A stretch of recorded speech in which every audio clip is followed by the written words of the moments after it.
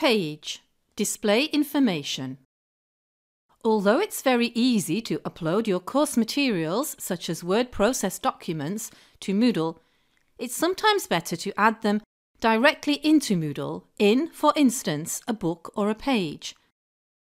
This is better for your learners too, because it means they don't need to have the same software programs that you're using. They don't need to download anything, they can read it straight on Moodle. It's better for mobile app users too. To do this, we turn the editing on, and in the section where we'd like to add our information, we click Add an activity or resource.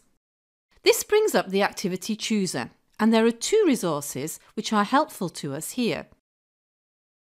The book resource allows us to add a series of pages into which we can type the basic information we want to display, or we can use Page.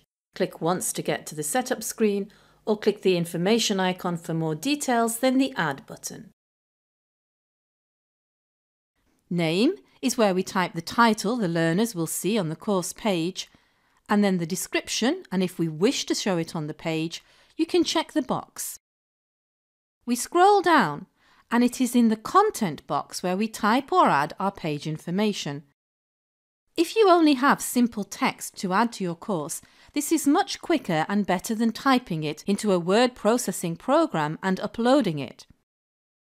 And you can also add images, video and sound files onto a page.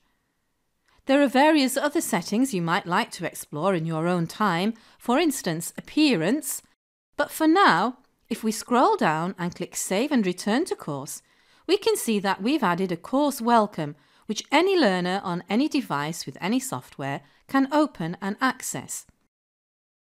And note that you can quickly update the page by clicking its name and then clicking the gear inside the page to edit its settings.